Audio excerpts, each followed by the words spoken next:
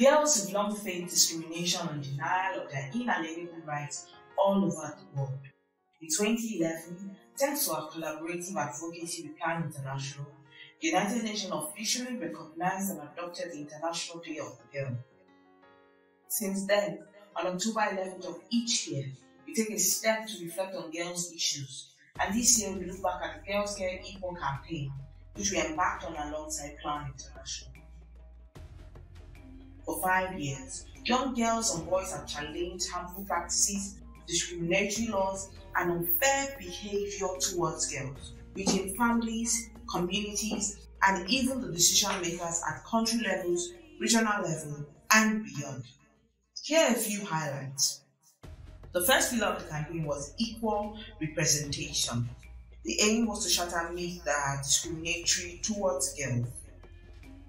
In West and Central Africa, the regional hub set the tone by funding the production of the web series Le Fil de Zagela, in which 6 girls dared to break the silence about the discrimination they suffer, succeeding to gain their relative support and invite the public to do the same.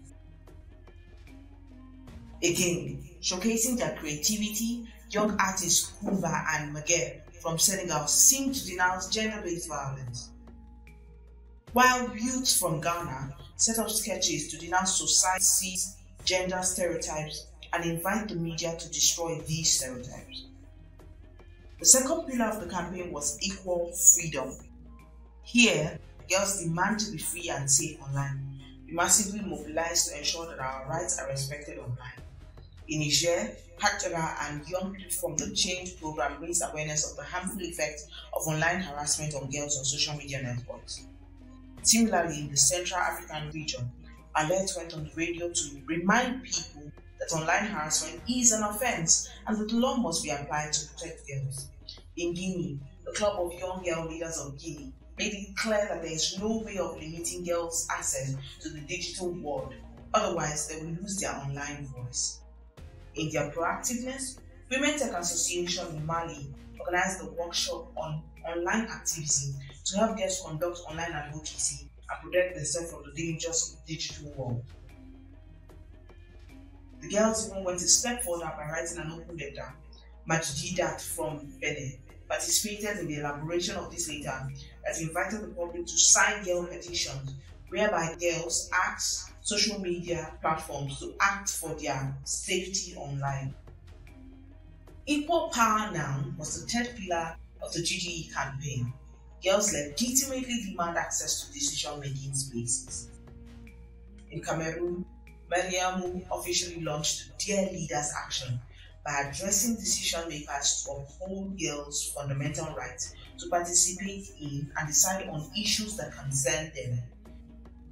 In Nigeria, girls initiated the She Votes Too campaign to encourage the participation of their mates in political affairs, particularly in the presidential election held in 2023. The Girls Get Equal campaign also included high-level takeovers, such as the takeover of the National Assembly in Sierra Leone, where youths pleaded for the adoption of the Women's Bill. The takeover of the President of the Republic of Guinea-Bissau, Bataibu, who asked the government to take better measures to protect girls' equal rights to education, training, and employment. And the takeover of Swedish ambassador in Burkina Faso by Martin, who invited the embassy and its partners to take more action to prevent early pregnancies at schools and support girls' sexual and reproductive health. We were also able to observe the bravery of the girls in protecting their rights, whatever the circumstances. Indeed, during the COVID-19 pandemic, Mawata and her friends in Liberia changed their ways of working. They went door to door to prevent an escalation of gender-based violence within and during the lockdown. I can't end without celebrating the hosting of the 2 Clover Girl Summits by the West and Central African region. This was hosted in Togo in 2021 and in Nigeria in 2022. At the end of these summits, the girls participants created a network within which they continued their advocacy for girls' equality. While great steps forward have been made, particularly in terms of changing behavior in communities, raising girl awareness, winning men and boy allies, and obtaining the commitment of decision makers, we don't intend to stop here. We are going to redouble our advocacy as part of the coming Girls Get Equal 2.0 campaign until we are all equal.